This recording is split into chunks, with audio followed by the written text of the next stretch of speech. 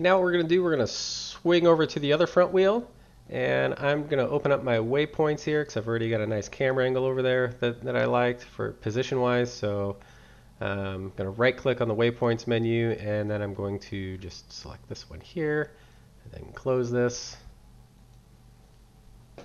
And you know what? I want to be in tighter.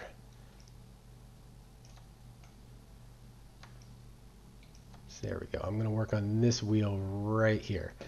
So I'm going to select it and see which one it is, and it's wheel FP. So I'm going to right click and say edit variants. It's going to update the variant set target up here. And I'm going to make a new variant set, and we're going to call it RIMS FP. And then my initial variant is going to be called RIM 1. And just like previously, what we want to do is go and grab the things we're changing, and we're going to push those just by drag and drop right into here. And expand all of those, and just like before, all I want to do is add my visibility parameter. And you see this one here is showing me this red, this yellow L. So what is this? I'm going to hover over it for a second. It says a local opinion is overriding your variant opinion. Click here to remove the local opinion. So what is that? This is a good time to talk about LIVRPS, or USD opinion order. USD opinion happens in an order of strength in how it's computed. So LIVRPS stands for layers. So we have our layer stack here, and then inherits, which we don't use a whole lot in Omniverse yet, and then variants, and then references and payloads, and then specializes. And specializes we don't use a whole lot either right now.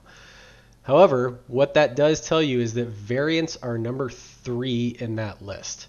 So in the event that you've changed something, like these visibility things just here in the stage, you are on a layer, even though it's only one file, so that opinion is recorded there. And that opinion is stronger than the variant we're trying to author. So even if I was to change this here, nothing would happen. You can see that nothing is changing on this wheel. And that's because there's a local opinion that is stronger than my variant. So we put this little indicator on here to help tell you that there is an opinion conflict, or something that's allowing you to, or disallowing you to see your variant. So if we click it, it'll go away, and then we can see our other wheel. Now naturally it's obscured by the other wheel, so let's now deal with that.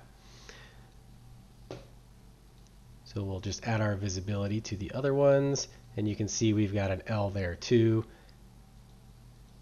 And we're just going to go ahead and remove both of those and make them invisible. So now, because we've removed the local opinion, now our variant is the strongest, and therefore we can now see it. Right now, the variant editor is the only thing in Composer that's telling you about this individual opinion on a parameter level, but we are working on some methods to help you as a user determine where opinions are at a parameter level in Composer. And these are things that will be coming later on down the road. In the meantime, we're going to go ahead and make these next variants.